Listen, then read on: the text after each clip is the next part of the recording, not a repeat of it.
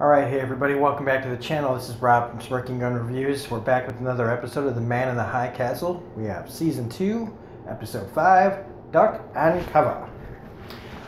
So, full spoilers if you haven't seen the episode.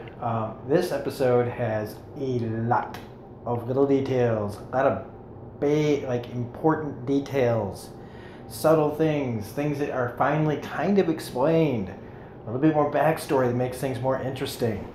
So, it's going to be kind of hard to, who do you pick first? So, I guess we'll go with Frank. Frank is just Frank. Kind of along for the ride again with the resistance.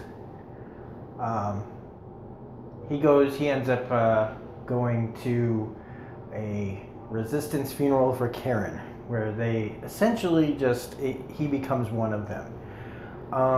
Long story short, for Frank, that's basically his arc in this episode, is just learning more about what's going on, them kind of controlling it. In fact, they say when he says something like Lem is talking to Gary, and he says basically, you're the only thing between him and blank. There's a missing spot there. There's a missing word. That they're keeping from him.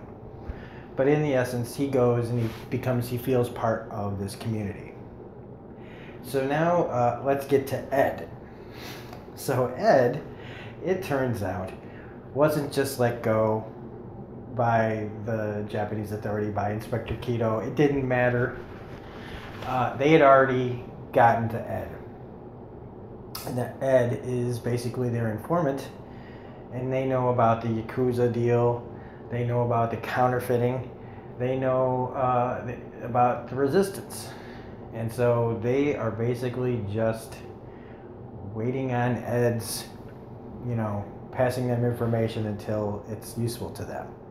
So Ed has been broken. And, hey, this doesn't bode well for our antique dealer, and it bodes even less well for Frank. Now, let's see, who else do we got here? Inspector Kido, he's got his own things going too. So he knows that Juliana Crane has been given asylum by the Reich, and he wants her extradited. Doesn't think it's going to be that big a deal until he finds out that Obergruppenführer Smith is the one sponsoring her asylum. So it makes things a little bit more difficult. So difficult that Kido ends up going all the way to New York to speak to Smith himself. And this, where they start talking about the Man in the High Castle.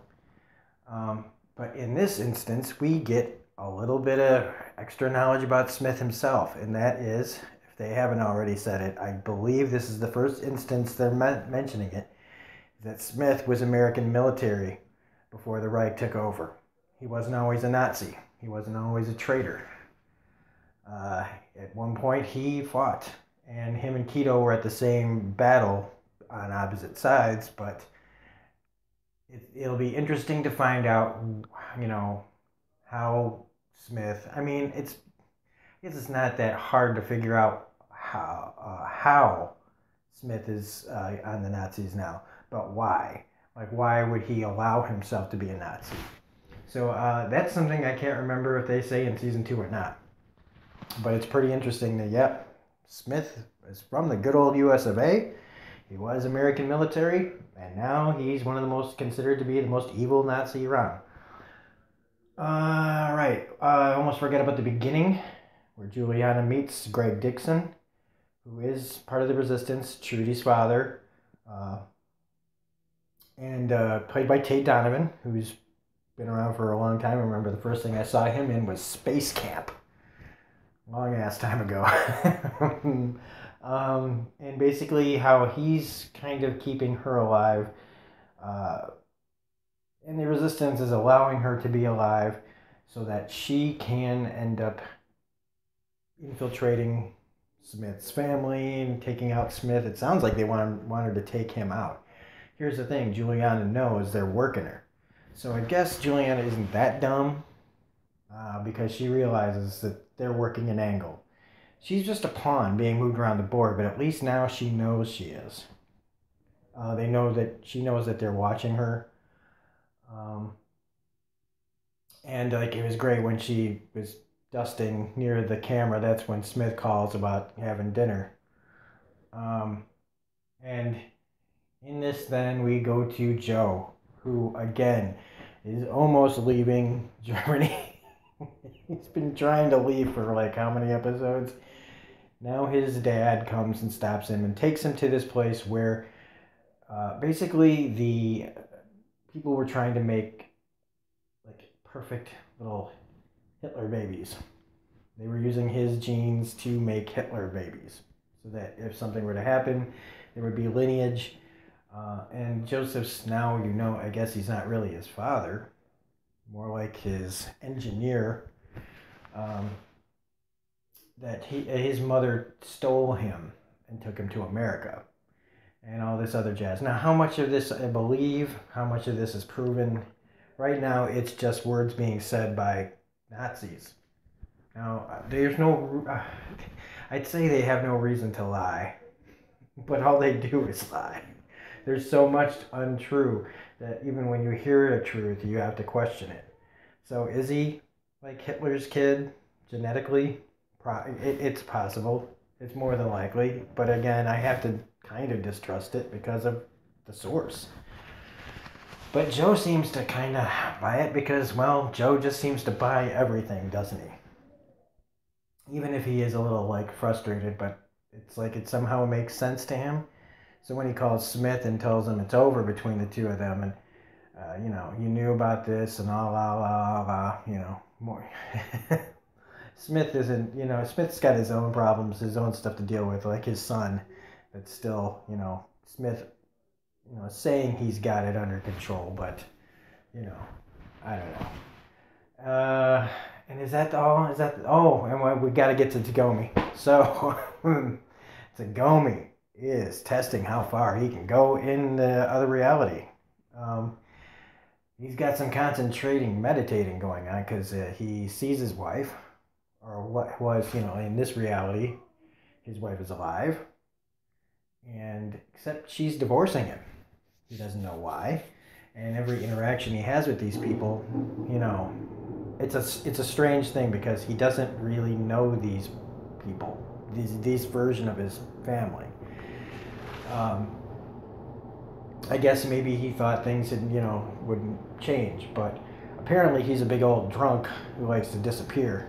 Now whether that's true or some sort of cover, I don't know, but he goes to a bookstore, reads about his history, and sees what happened to Japan and Germany during the war. And then he ends up back at the house where he meets his son, who is kind of disrespectful to him, like in his mind is disrespectful. And this is where we get from season 1's kind of connection to Juliana. That there's always been something there between them. They don't really understand it. But now here we have that Juliana is his son's wife in this reality. And she has a kid.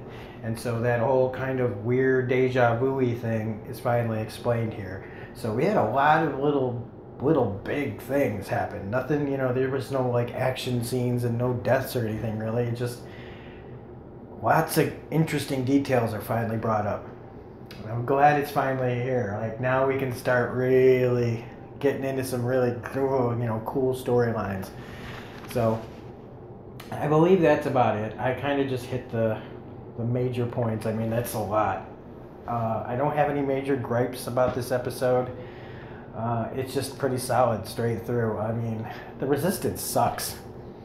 Oh, Abinson. Almost goddamn forgot. That's the other thing. Abinson torches his place with all the films. Takes one stack with. Must be important. Rest is up here, he says. Little spring cleaning. Flick of the cigarette. And everything's up in flames. Now, I don't know if Abinson's the man in the high castle or not. It kind of seems to me like he's the what would you call him, like the keeper of the films. But I mean, they're kind of painting him to be the man in the high castle, or at least I think that we're meant to think he is, but I don't think he is. So anyway, this is Rob for Smirking Gun Reviews, saying if you like this video, please hit the like button, comment, share, subscribe, all that jazz, blah blah blah.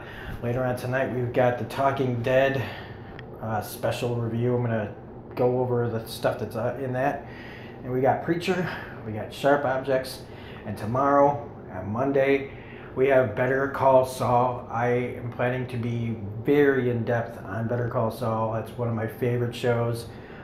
Probably by the time it's over, it's going to be, of all time, one of my top shows. So, anyway, we will see you on the next video. Have a great rest of your Sunday, and that's it. Bye.